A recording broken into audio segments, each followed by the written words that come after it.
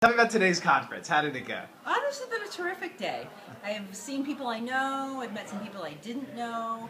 The speakers were terrific. We enjoyed I enjoyed the sessions. I think it's a day out of the usual that lets you think about what you do as opposed to just trying to get done what you need to get done. Right. What else did you learn? Well, this is my first year here. I have to say that I love the motivational speaker in the beginning, so you should continue to do that. Maybe pep up people.